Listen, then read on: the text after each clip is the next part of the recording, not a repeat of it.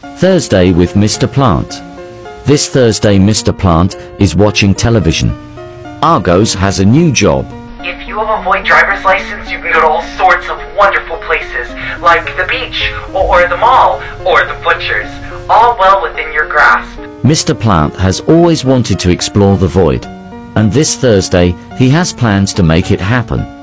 Are you here for a Void driver's license? Do you have identification? This'll do. You're half banana leaf?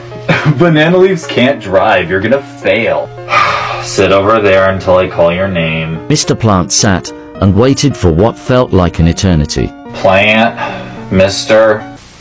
Keep driving slow. I'm gonna need you to make a right turn up here. Mr. Plant couldn't help but think about the clock's comment from earlier. It filled him with a burning rage. What did this clock know about him and his driving experience? Burn right!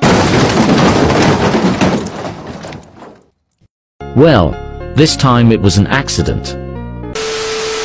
Mr. Plant figured it isn't much of a loss. After all, with a television, you can visit far-off worlds without leaving your Void. Plus, now he can keep time.